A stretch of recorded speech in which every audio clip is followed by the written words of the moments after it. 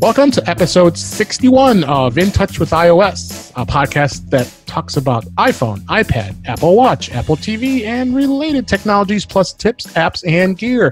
I am your host, Dave Ginsburg, and my guest this week is Brian Gray. How you doing, Brian? I'm doing great. Thanks, Dave. Glad you're back. I think the last time you were here with us, we were at the Jamf User Conference having some fun. We were. Not talking about iOS in some respects, but we're not talking about that again. So yeah, we won't go there. So this week's show is just before the WWDC, which is always the exciting time for Apple. They'll be talking about a lot of that stuff, so we're going to touch upon that a little bit, and then we are going to actually hit upon some of the news stories, and then throw some Apple iPhone tips and maybe some other things we're going to think about. But I think we'll have some good, lively discussion this episode, and I hope you enjoy it. So with that, let's, if you want to, Brian, let's dig right into the news here. Okay. The first story caught my eye was Apple, of course, hope everybody has, I shouldn't say of course, people have installed iOS 12.3. That came out a little while ago. Well, they actually released 12.3.1 because there were some bug fixes. Mm-hmm. And it should have been over the air update, which I think all of us, I'm assuming, have updated your device. I always update mine the day it comes out because I try to. Yeah. And according to Mac Rumors, they got the information from Apple's website, of course, is that it does address a handful of bugs that are related to the Messages app and the voice over LTE calls, that one of the fixes was it could prevent making or receiving of voice over LTE calls using the Wi-Fi, and fixing the issue in Messages that was causing messages from unknown senders to appear in your conversation list. Wow, that's terrific. Even though filtered unknown senders it was enabled. Wow. So glad that's fixed. Yeah. Fixed an issue that could prevent the report junk link from appearing in the Messages threads for unknown senders. So did fix a couple. Yeah, do you get much junk in iMessage? Yeah, not much. Not too much. There was a time early on when iMessage, like in the first couple of years, where I used to get stuff all the time, and I haven't gotten anything to my iMessage account in years. So they do a pretty good job of filtering if there's anything to filter out. But yeah, no, it's been the Messages app has been pretty good for the most part. In fact, I just I don't do too much. If you can do the messaging with businesses, and I was I reached out to Apple for some support. In fact, now see we do the show as we go here. I think. The thing I want to talk about this is family sharing, my experience with that, and that's I completely forgot about that. I think that's going to be a topic. We can talk about that because I know about that. Yeah. So I went and responded back to him because I had reached out to him, but all of a sudden I noticed I started getting emails. I'm like, why am I getting emails? Because I canceled that request, and we're trying to reach you. I was like, okay. But then I remembered that, you can go on and you actually can send iMessage. And your iMessage list. So I said, you can close this call, but of course, your advisor is coming in soon. Like, okay. Yeah, I did the, just to try it, when Business Chat first went live, there weren't many places that were doing it, but of course Apple was. And I thought I would try it, and I think new iPads had just come out, so I decided to go on posing as somebody who was interested in buying a new iPad. Yeah. And it was a pretty good experience. I mean, I could have bought it right through iMessage and walked into the store and picked it up. I didn't go that far, but it worked really well. I haven't really had a need for it since.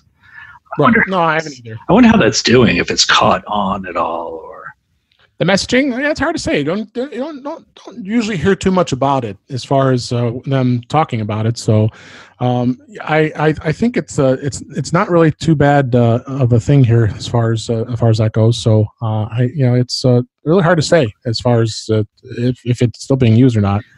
So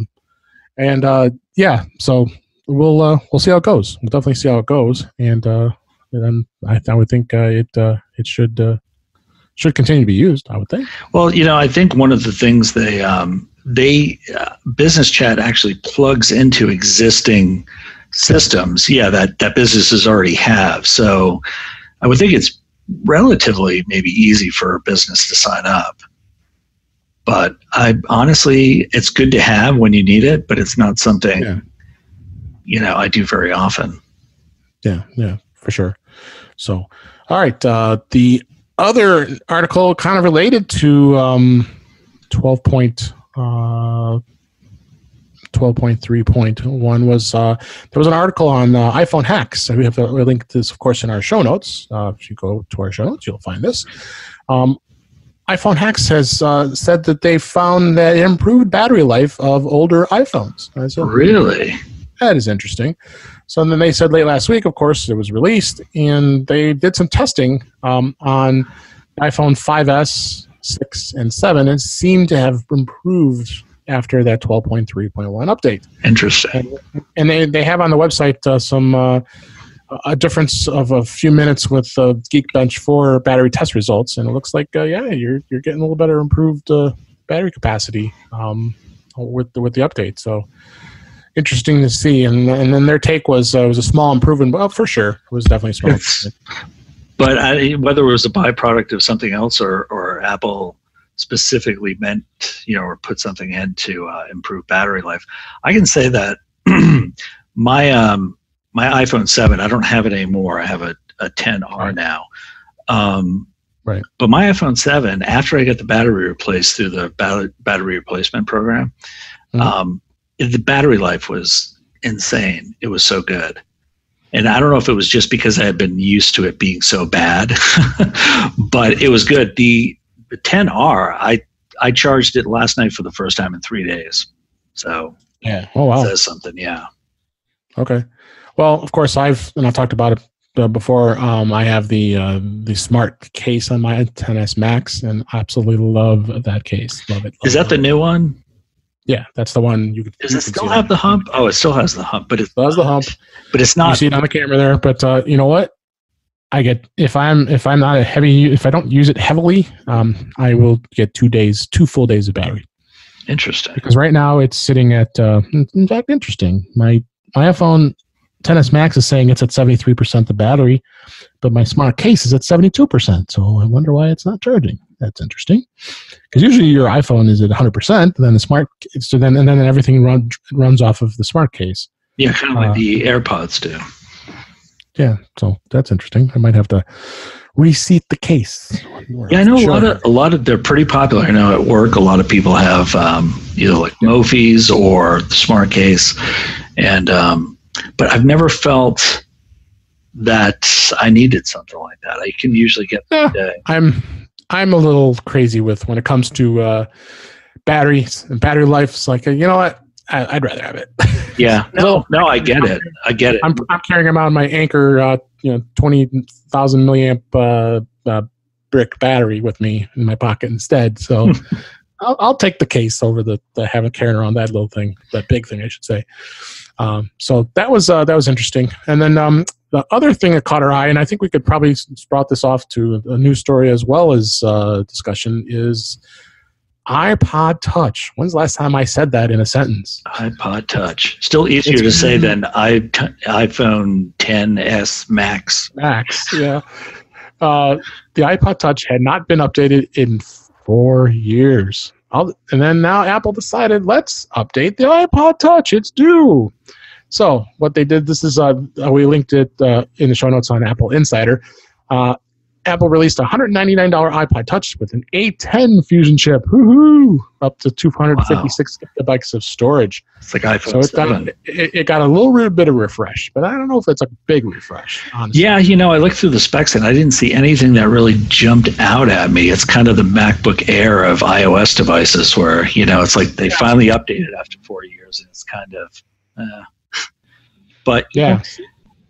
It's one of those things that it has a very, very small market, I would imagine, because most kids get phones so young now, right, that iPod Touches are probably for people who want to give their 6 or 7-year-old, access to right, games. It's the cheapest iOS device you could buy. Yeah. So the connectivity is still low. I mean, it's got the Bluetooth 4.1. It does have 802.11 AC, which is at least that's current. Still has the headphone jack. It's got good battery life. But the A10 Trip is based on the iPhone 7. It still has a 4-inch screen and no Touch ID. Doesn't have Touch ID. Yeah. It doesn't. It's almost weird to look at it, and there's that old home button. It's almost I like, see that. Yeah. So they probably felt, oh yeah, I guess why do we need to put the Touch ID in there? Because I don't want to talk about rumors, but they had been rumoring that the Touch ID was going to be going away. So I hope not. I prefer Touch ID over Face ID. I'm not a fan of Face ID. Yeah, we've had this discussion. Yeah. I don't have too many problems with it. There's also, I'll actually link back to look at the article in for Mac Rumors. They did a really good review as well as video on it as well. And it looks like even the Geekbench testing, the multi-core score was 6,079, which is pretty good considering it being a small device. And it'll start at 32 gigs of storage, which in most cases should be more than sufficient, especially if you have iCloud. Yeah. And if you have Apple Music too, I mean, why not stream it? I mean, obviously, you want to download music. If you're one that downloads a lot of music, maybe you want to bump it up to 128. Yep. But the price does go up $100 on each one. So you're $299 for the 128 gigabyte, and then it's $399 for 256 gigabyte. Yeah, the pricing on this just blows my mind because for a device that's that old and people want to spend that kind of money on this, I don't know. I mean, if they had bumped the price down from 32 gig for $99, and then maybe had a model that was $199 that also had like Touch ID or something a little more to it, I mean, I'd buy one of those $99 ones for my 7-year-old in a second. $100 for something that's it's crazy. Yeah. And I think this is the 7th gen iPod. See, I'm so used to saying iPhone. Yeah. iPod Touch that I think from what we understood, when things discussed at the WWDC, it's going to be the end of the road for iOS. So and then they've ended support on iPod Touches very quickly. Yeah. So they do. The 6th gen was at iOS 12. So I have this feeling it's going to be pushed aside when iOS 13 comes out. Well, I don't know how they can release something and then a couple of months later release an upgrade to the software and not include it. Yeah. That wouldn't be a good move, I would think. But I don't know what the projected requirements are for iOS 13. I would think it would still. Well, we don't know. That's I said. That's when we find out next week, and we'll be definitely watching, like we always do at our lunchtime. Yeah. For long lunch break on Monday morning. There'll be the conference on I believe that is June 4th, is it not? June. The keynote's June 3rd, I think. June 3rd. That was a day off. I'm not looking at a calendar. They used to be on Tuesdays. I don't know. Yeah, but actually, I'm glad it was on Monday. I like Monday better when they moved it. So, and of course, that'll be at isn't it the Steve Jobs? No, is it at the Steve Jobs? I don't know where it is. I didn't even. I started looking at this stuff. I don't think the Steve Jobs Theater is big enough to hold. Yeah, no, it's at probably in San Francisco. I don't think they do. Do they still do it at the Moscone Center? Yeah, I don't know. Maybe we should go on their site and look. It's so hard to find that information. I don't know where to begin. It might be tough to find it. So we'll look and make sure we're giving you the most accurate information here. Yeah. So let's talk a little bit about WWDC. And we're not, I'm trying to stay away from the rumors more and more. It's hard for me not to read them, and I read them only because you have to chuckle and you still have to keep it in your mind. Yeah, it's a rumor. Everything's a rumor until it's what they used to say. It's always a rumor until it's pulled out of Steve's pocket. Oh, it's at the San Jose Convention Center. So it's in San Jose this year. Yeah, they've had it in San Jose before. Yeah, I think they've had to go that big because I think a lot of people coming. Yeah, it sells out in a matter of minutes, and they're charging these developers. Was it $3,000 to do it? So, what to expect at WWDC? Let's kind of go through some of the things here. First thing, obviously, it's a developers conference, as it always is every year. iOS 13 So that's the thing that we really look for. A lot of discussion was dark mode. I think that's definitely going to be a no-brainer because they've already brought that on Mac OS and Mojave, which you and I both love. And the OLED displays in the new phones, it makes sense. Yeah, the phones, hard to say, but I think they also mentioned better iPad multitasking. That's potentially a possibility. That's the thing. A lot of times in the keynotes, they don't go through a lot of details as much as they could. That slide up that has like all the million features, but they don't actually talk about all of them.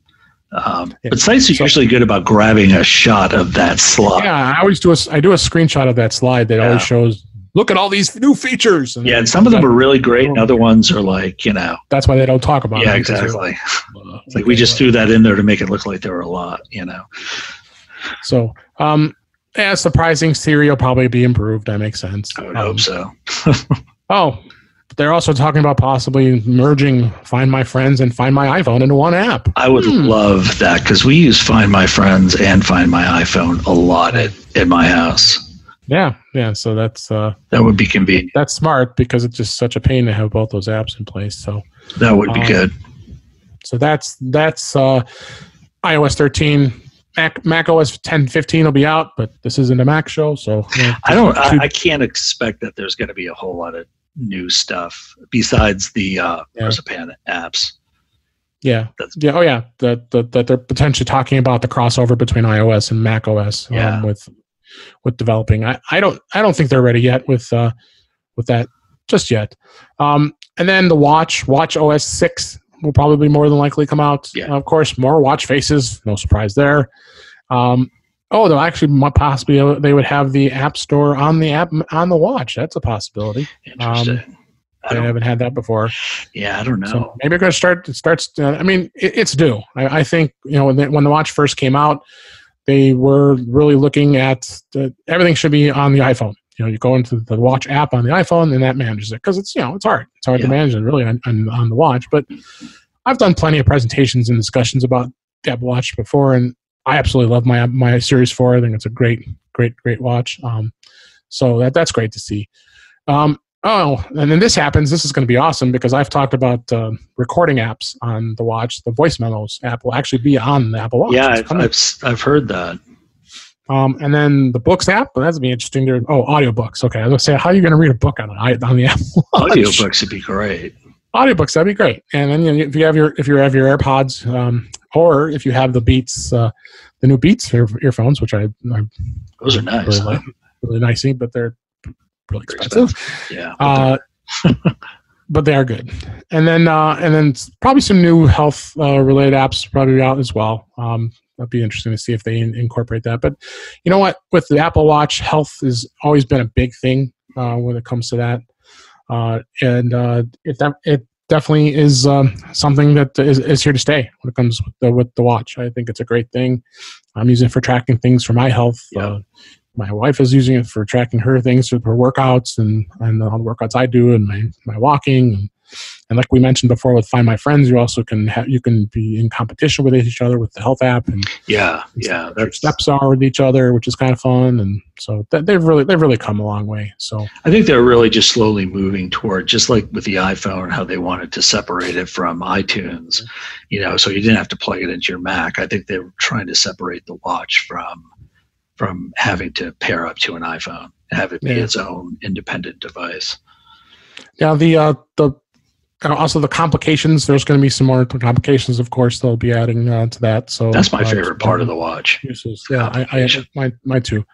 I have my things up on my display. So I have the timer. I have my health. I have the stock because I have to depressingly look at the Apple stock that's dropped $30 in the last 2 weeks. Ouch. But hey, you know what? I'm in it to win it. See what happens. For the long haul. So, and then as I mentioned, the watch faces. There'll be so many other watch faces. I just like the infograph. I don't go off the hands, and I like that one the best. I don't change them out. I change them out. I should just to mix it up. I like to mix things up a little bit. I'm surprised that Apple hasn't opened up a watch face store. Me too. You know? That is interesting. Because I would love to see some, and I know, the Hermes, or however you pronounce it, they have their own face. Hermes, that's right. Nike has their own faces. But imagine if like a company like Swatch, made watch OS faces. That'd be cool. Or even Fossil. Fossil's big too. Which I think Google owns Fossil now, don't they? Really? Yeah, I think they bought their watch division. Yeah. Interesting. But, anything else it was on your wish list? You being a developer, and you've got that mindset. Yep. We both have our developer accounts, and you at least do some things. I don't do anything, and I have a developer account, which is, of course, I ask myself that every year while I renew it. It's good to have, because it's good to have, because I want to be able to. $99 a year for what you get access to. It's worth it if you're into it. My wish list is very short. There's really two things that I want to see. I would love to see multi-user on the iPad. Yeah, I think they mentioned that. Multitasking. Well, multitasking, but I want multi-user. Oh, yeah. I didn't think of that. Okay. And just because we have an iPad that the kids share and I share. Sure. For instance, the other day I let my son use my iPad to make stop motion videos of his Legos. And next thing I know, I'm looking at my phone and I'm getting responses from people that I never sent a message to. And my son's in there texting people in my iMessage list. And it was it was a disaster. So. We'll talk about family sharing in a minute. We should solve that problem.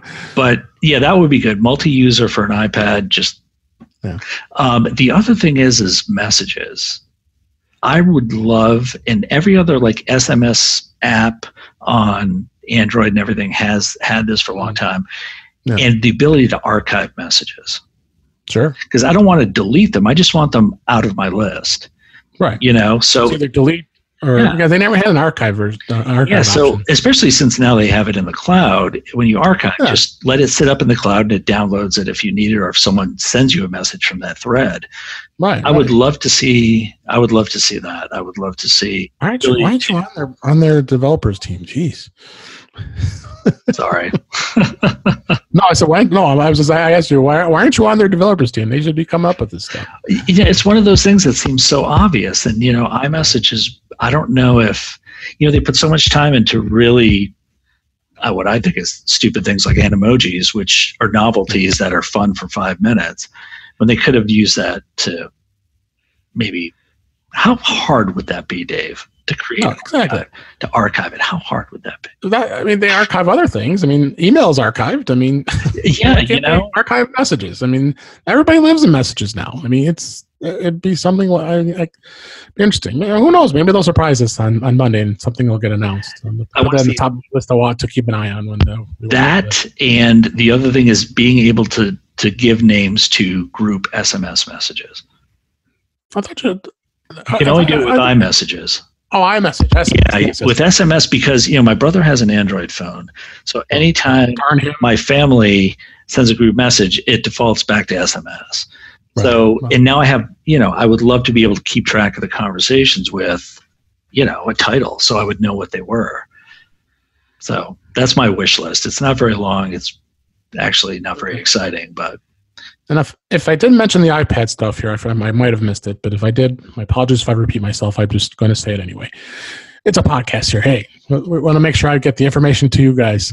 Better iPad multitasking. They're going to improve it by introducing a floating panel feature that gives users the ability to move windows freely. Because that is similar to how it works on Mac OS. So I like that. If they do that, that'd be good. Do that right now with the multitasking, where you have the side apps that you could. No, but it's not like a Mac window, a Find window. Yeah. And this one is interesting too. You've got we've got Luna Display, which I have, which I love. It's the little adapter you plug into your Mac, and you can make your iPad into a second screen. It's fantastic. Yeah. You also have Duet Display, which is the software-based sharing. I of course have both because I'm crazy. But they're not those two services are not terribly expensive, but if Apple decides to make iPad as a second display of it, and again, this is a rumor, so I will share this one. They're saying it's a feature called Sidecar. lets you use the iPad as a second display for a Mac wirelessly. So that's going to be interesting to see if that works. Because, I mean, like I said, with Luna Display, you have that little USB-C thumb drive size device that plugs into the Mac that drives it. And honestly, I think Luna Display is a much more efficient service than Duet is, because the Duet's all pure wireless, whereas Luna Display has its own little device that is still wireless, but it's got a dedicated device for it. So my guess is Sidecar would be limited to recent iPad Pro units. Yeah, very possible. But it's a great idea. It's. Do you remember what did they call it when Apple steals ideas from smaller developers with the whole Watson Sherlock? They got Sherlocked. So it sounds like Duet and Luna might get Sherlocked on this. We'll see. They did also mention potentially improving Safari, where Safari on the iPad will now automatically load the desktop version of the site, that's pretty cool. That's long. But iPad for sure, I can see that. iPhone, mobile version's fine. Yeah. And they also mentioned here too is they finally the new volume HUD. Finally, Apple's going to replace the annoying volume overlay with something that is less distracting. That's something I'm really looking forward to. That's the number one thing for me is the new volume HUD. Yeah, that's. I didn't think it was that important, but that's special. This one's important. The new Reminders app. Yes. I'm hoping that happens. That they're rewriting it from the ground up. It's way overdue. Yeah, I use the Reminders app a lot for my own to-do list, and then I have my wife and I use the app Things to keep all our It's a good app actually. Oh, I love that app. It's beautiful. So we use that for our common stuff, but my own personal stuff, I've always used the Reminders app, and it works really well. So any additions to that would be great. Yeah. So, anything else you got? I think we pretty much covered what we can. Next week's show we'll have a post WWDC, so you'll get to actually hear about what actually was talked about and released. So, it's a shot in the dark if they do announce a new iPhone. I doubt it. Yeah. Generally, that's never happened in the Worldwide Developers Conference. I think Apple usually likes to save it for an event in September to talk about iPhone. I doubt any iPads will be coming out anytime soon. I think the iPad line has been pretty solid with the 6th gen just coming out not too long ago, and then you had the iPad Air that's come out, and the new Mini, which was great. Yeah. So I think the iPad line is solid right now. I think iPhone line's solid too. I mean for now. The XS Max, the XS, and the XR. Are definitely something that is good. I think the only piece of hardware that people are really going to be expecting to see is the new Mac Pro, and Apple might be in a little bit of trouble if they can't produce something. Just a sneak peek. Here's a short video of Johnny Ive talking about how great it is. But they need to say something. I think it's been too long. Yeah.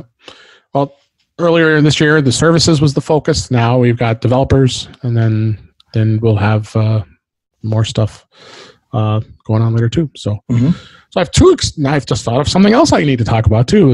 It's hard to remember where you talk about it, but I'm going to talk about it here too. Is my family sharing experience, and then my experience helping family get new iPhones. That's going to be a good story coming up. That sounds like a sad story.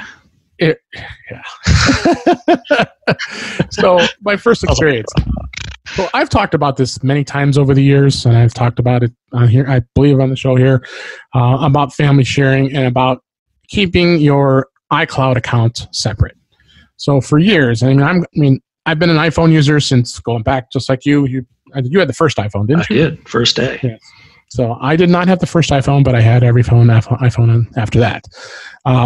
So I wasn't that crazy to fork out $800 for an iPhone. So, but one of the things what I was trying to do is, it's such a pain. He still has it. He's showing his iPhone.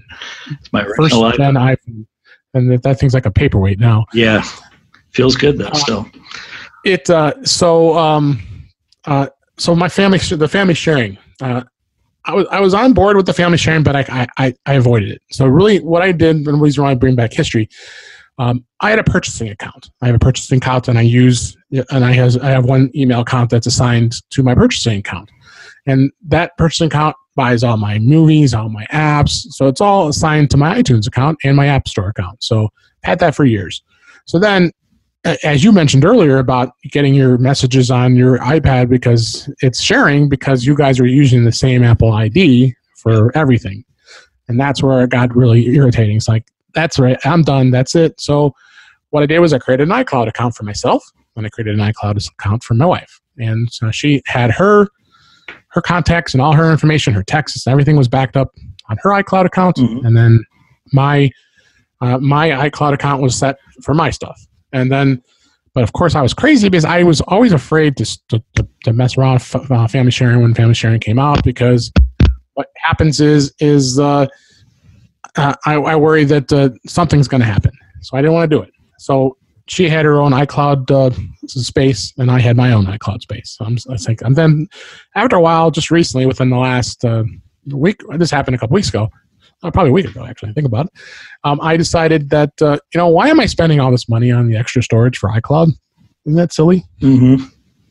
So what I decided, all right, let's take the dive. Let's see what happens, and let's put it in family sharing. So that's what I did. So your storage, your iCloud storage, you've shared it. So my iCloud storage is on my iCloud account, not on not my purchasing account. Oh, okay. So that's the problem. So I was paying for my services on my iCloud account for just iCloud, but not for purchases. So I would be signed into two IDs in order to get access to it. So what do? Okay, well, I made my iCloud account as the primary. And then what I did was I put my purchasing account as a family member. So that account's a family member now, of course, and now I can share all the apps with being signed in just to that. And then I add my wife to the family sharing. So now she has access to the iCloud storage. I had the 200 gig plan. She had the 50 gig plan. Mm-hmm. So if you do that, then the other plan goes away. And that's what happened, which is great. But of course, like you, I have a .Mac account. I want my Mac.com account to be the primary because that's the baby. It has, I even made that comment when I was at the Apple Store. It's a status symbol. You got to have that. And in fact, I should just start using it more and get rid of my Gmail account because that's Mac.com. It's hey, yeah, it's hot. Yeah. I mean, it all leads up to iCloud.com anyway. But and of course, the dreaded iTools. Oh, me. I've got that too. We got all three of those. Yeah, I've got all of them. My wife does too. Yeah. So I'm thinking to myself, well, I want it to be on my purchasing account because why do I have to pay twice here? And plus, I put a lot of store credit on my app account because I don't want to have to. That's a good way to, because you buy those cheap iTunes cards for you get $100 for $80. Yeah. So try to contact Apple. Forget it. There's no way you're going to be able to do it. No. You can't merge it. So I just, I gave up. I just put some iTunes credit on the iCloud account, and that's covered for the iCloud for a while because it's it's $2.99 a month for the 200 gig plan, mm-hmm. which is more than enough for both of us, me and the wife. And then the purchasing account lives along with it being a family member. So that was my story. There you go. It's funny you mentioned the Mac.com because I realized that in January my Mac.com email address is going to be 20 years old. Yeah, well, mine's up there too. It's got to be close. Because it was the day that Steve Jobs announced iTools. Wow. And iDisk was a 10 megabytes. Like there was the Mobile Me and the .Mac. Yeah, then I went to Mobile or .Mac, and then I went to Mobile Me, and then I went to iCloud, and but it's all the same. I've got about 20 years of emails and all that other stuff in there. So really in closing about that story is I wanted to share that with the audience. Using the family sharing account is smart, but I definitely highly recommend that you still keep separate iCloud accounts for each of your family members with their own Apple IDs. Yeah, we just keep your primary. It should be your purchasing account, and your family members should lead up into that account, Yeah. and then each person has their own Apple ID. I have a confession to make that we all have separate iCloud accounts. Apple IDs too. Apple IDs, yeah. And I actually, for my two youngest kids, because my oldest he's out on his own, but my two youngest kids, when they were born, I created Apple IDs for them. So they've actually had their Apple IDs for a long time. Yeah. So there you go. It's kind of like one. So it's good to have. No one mingles their stuff. I'm the master on our family plan. Like my account is the master, and then my wife is on it, and then the two kids are on it. So yeah, I mean, and that's how it should be. Screen time's really, really good for that because I can actually really monitor what's on my son. Well, yeah, because you have young kids. Yeah. That you want to be able to monitor that stuff. Yeah, me no kids, so I don't have to do those things. So, yeah, it was something. Definitely, it was a good experience and a bad experience, but a good experience. I'm glad I did it, and it's over with. Now I'm not paying for extra iCloud storage anymore. There you go.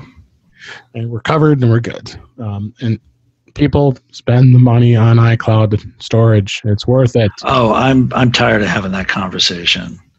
All the time. I want my pictures. I'm like, okay, if you want your pictures, 5 gig is gonna make it, please.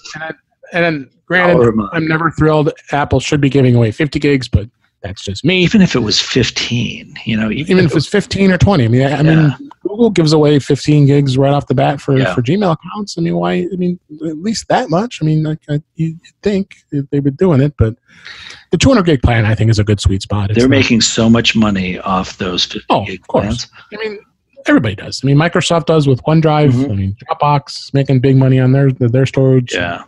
Box and that. I mean, it's like a service. It's like Apple's doing with all the other stuff with their services. This is how they're making up for dwindling iPhone sales. Yeah. Pure saturation. They've got to go the services route. Yep. And makes total sense. It does. So next discussion I wanted to do as a topic, upgrading your iPhones. Family members. We love family members, don't we? And we love helping them because we are the tech support for family, aren't we? We are.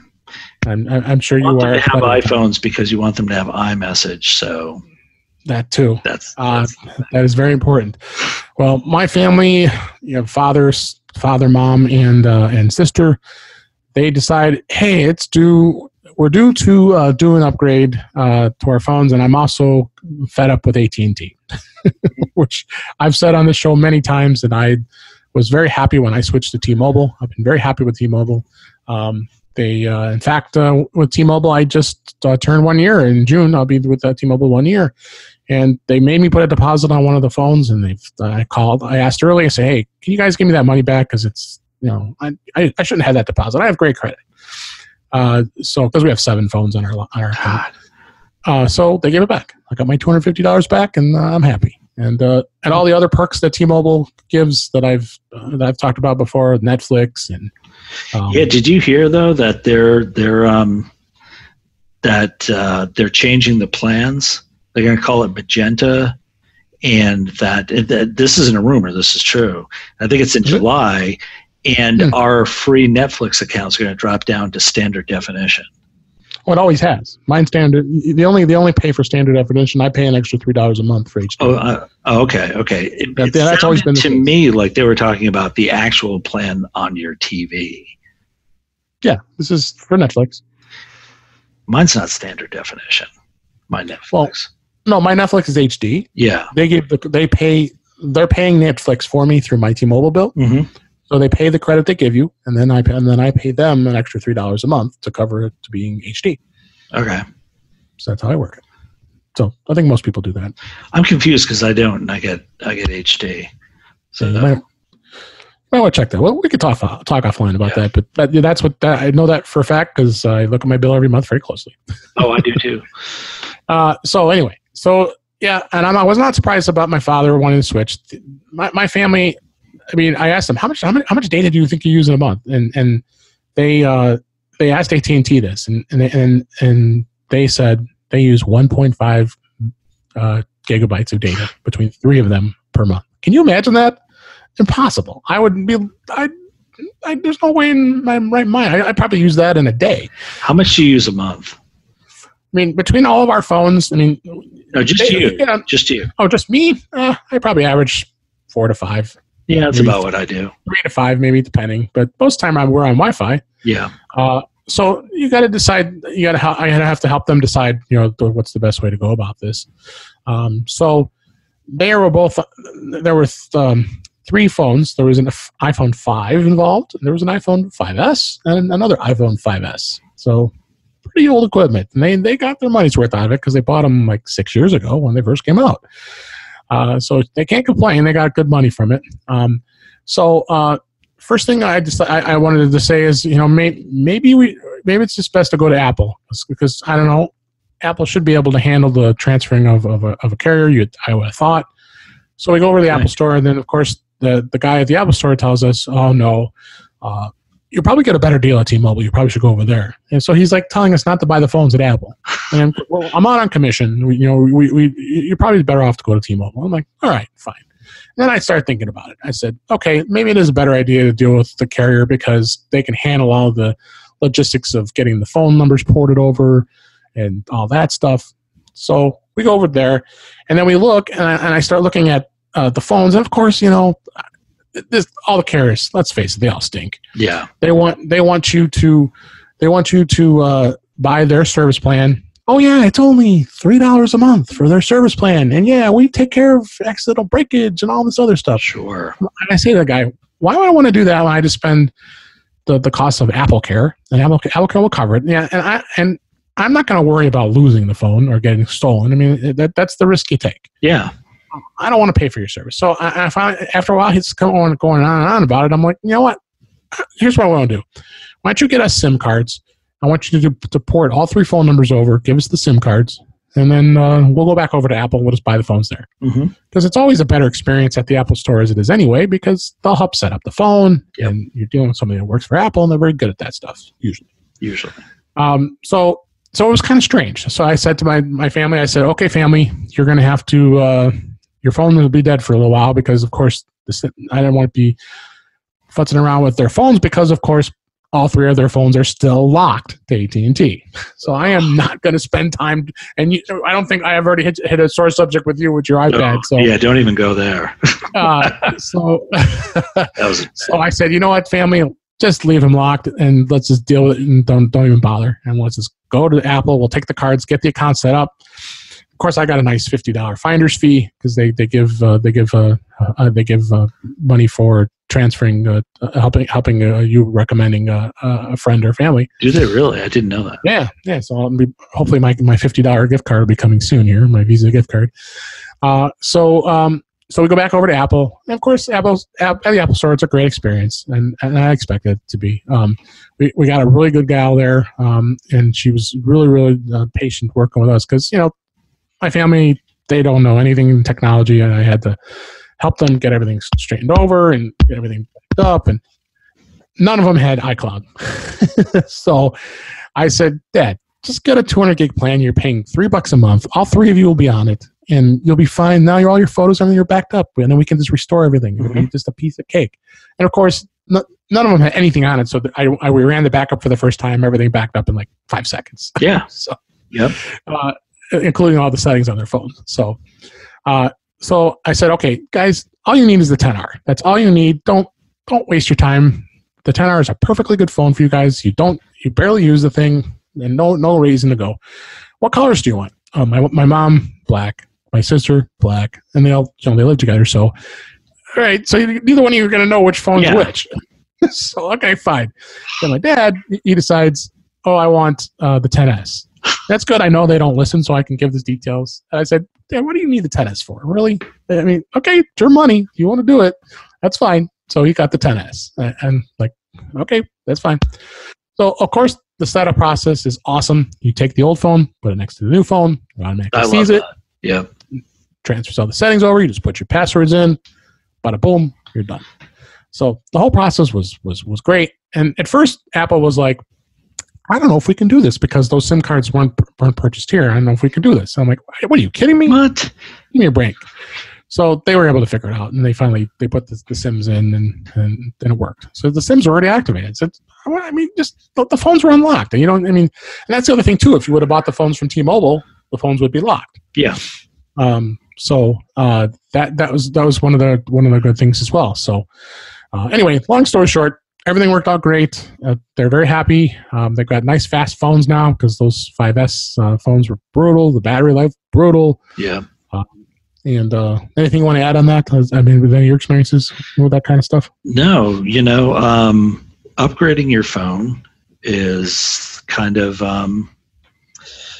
it's one of the easiest things to do. I think I upgraded from a 7 to a 10R. Yep. Earlier this year, and I was in and out of there. It was a pretty good experience. It really is, and I think Apple's made it pretty flawless when it comes to stuff. I was very impressed with how the whole process went. And if you do the iPhone upgrade program, it's even easier. And that's what he did. Yeah. And all three of their phones are on the iPhone upgrade plan. My plan's ready in September, so I've got it timed perfectly. Yeah, there you go. So I go trade mine in and be ready to get the next phone, and everybody shakes their head, and why do you do that every year? I'm just curious to know, the wife's phone her phone should be paid off. She has the iPhone 8 Plus. After 24 months, do they still let you trade it in? I would think. Yeah. So, but the other thing I mentioned, I said, well, why don't you just trade in those the 5 and 5S, and they'll just recycle for you. They gave them $35 for each phone. Yeah. For an iPhone 5S, a phone that's 6 years old. So my dad should have been happy. He just got back another, almost $100. Yeah. Incredible. I'm trying to think when I upgraded my son's 5S. Of course, this was probably about a year and a half, maybe even 2 years ago. I think they gave me like $100 or something for it. So yeah, it's definitely worth it to trade it in. So all right. So you got two great stories from me today of my experiences. You hopefully you find some value, and Brian, thank you for all your input with that as well. Moving on, there's a couple tips I threw in our notes here, Brian, and then I figured you know how to do both of these. You see it in our notes. The first one is how to make a bookmark folder in Safari on the iPhone or iPad.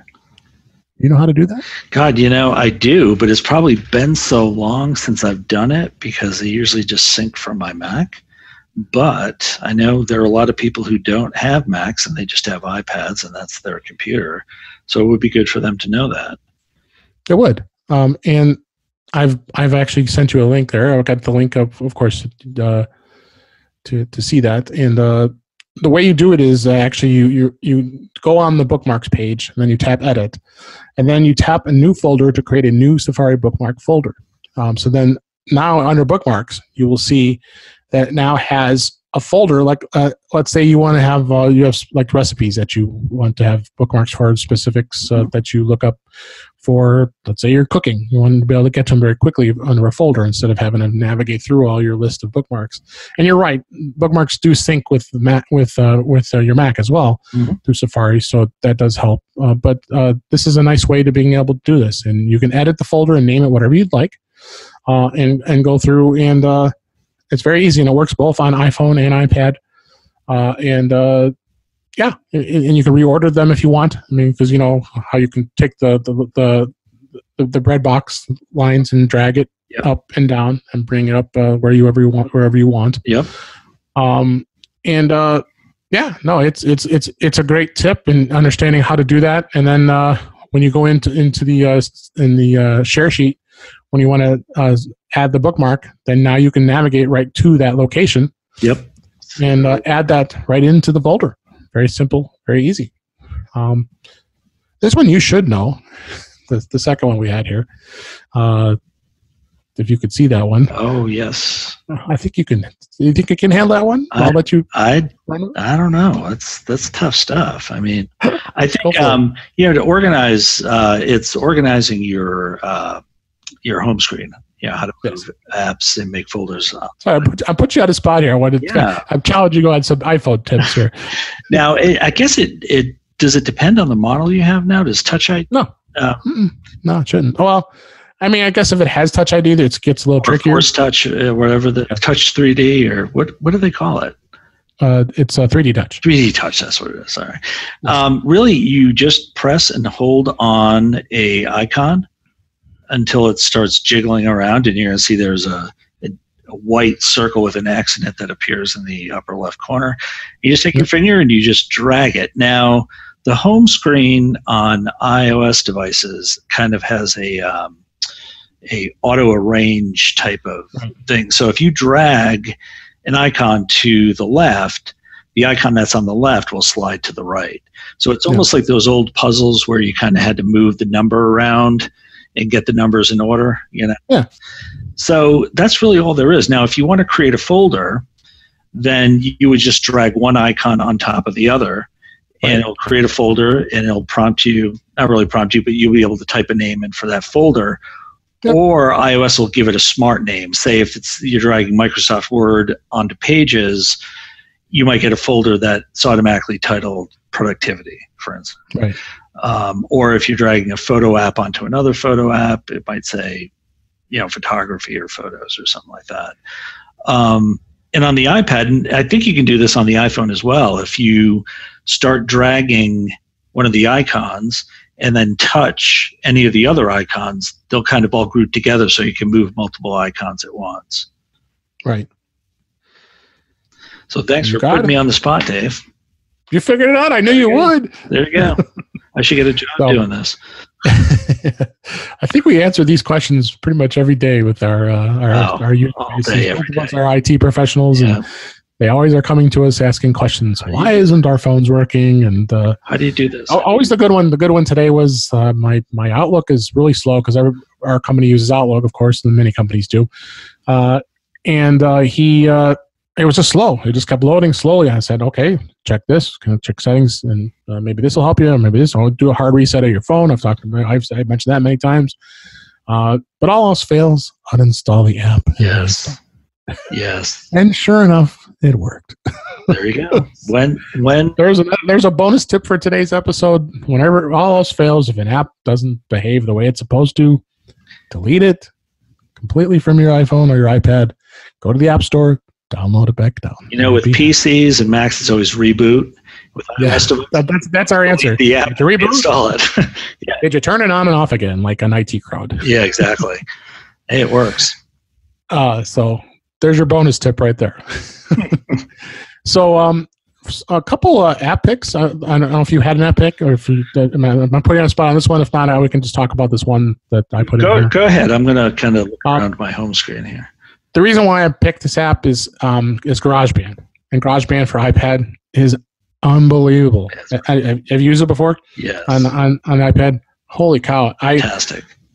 I got another experience. I'll be short with this one. Today at Apple, which is the greatest things in the world that Apple has done. You can go to the Apple Store and be able to learn anything you want in a 30-minute session. And I looked out this past Sunday, whereas I got to the store and I was the only person that signed up for the session.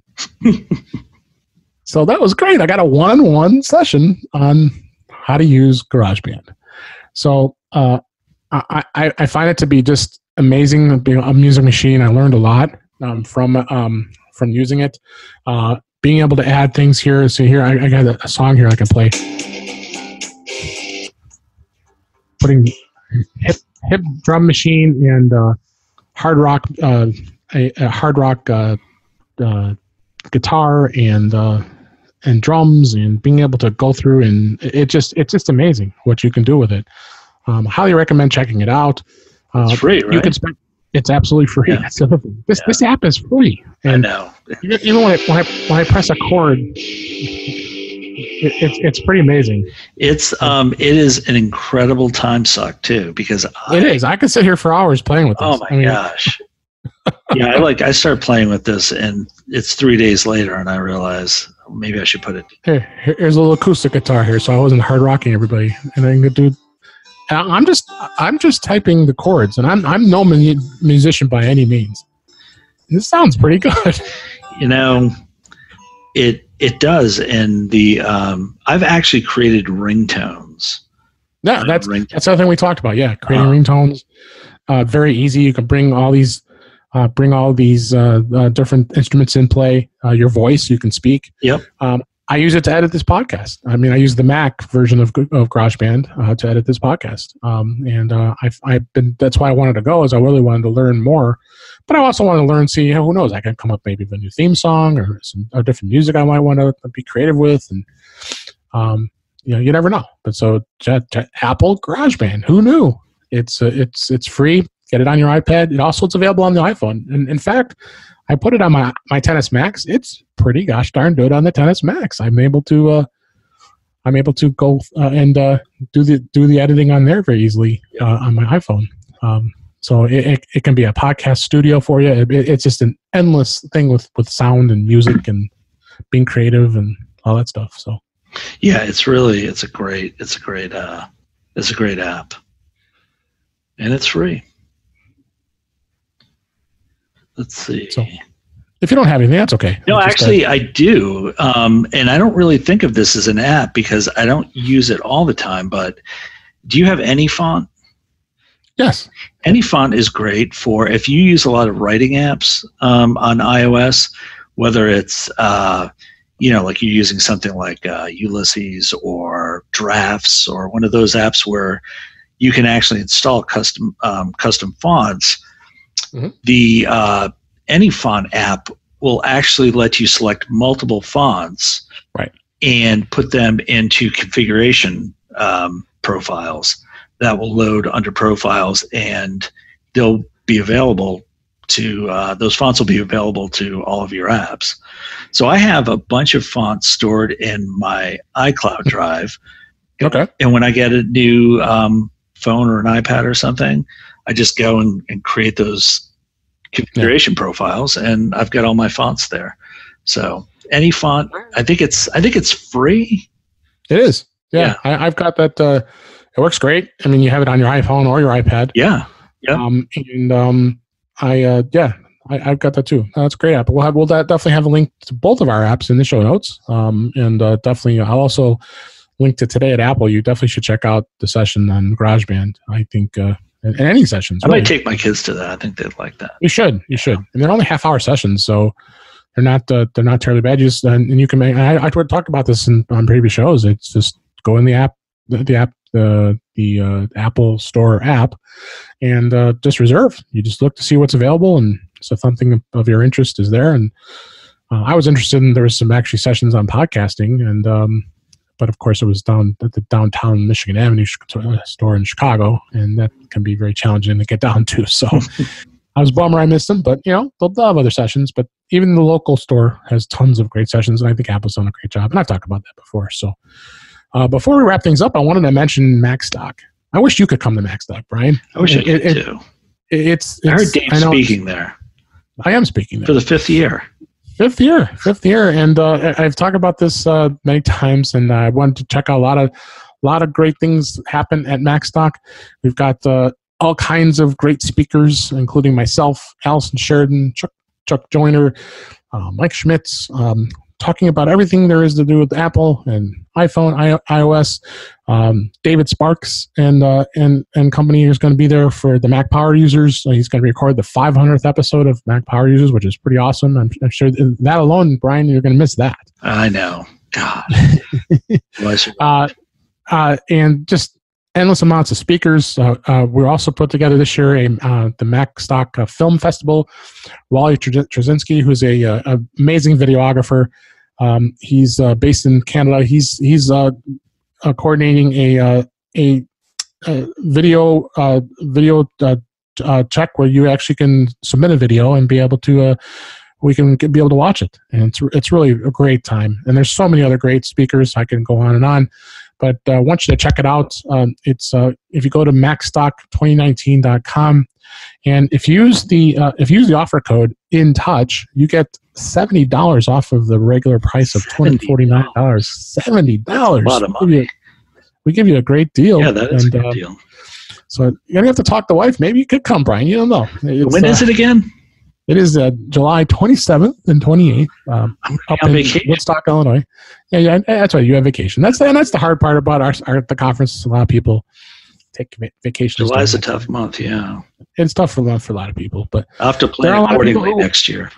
Plan. Maybe we get you to come on next year. But please come check it out. It's a great conference, and again, use the offer code INTOUCH at checkout, and you could save $70 off the regular price of the conference. And the links will be in the show notes. We really appreciate that.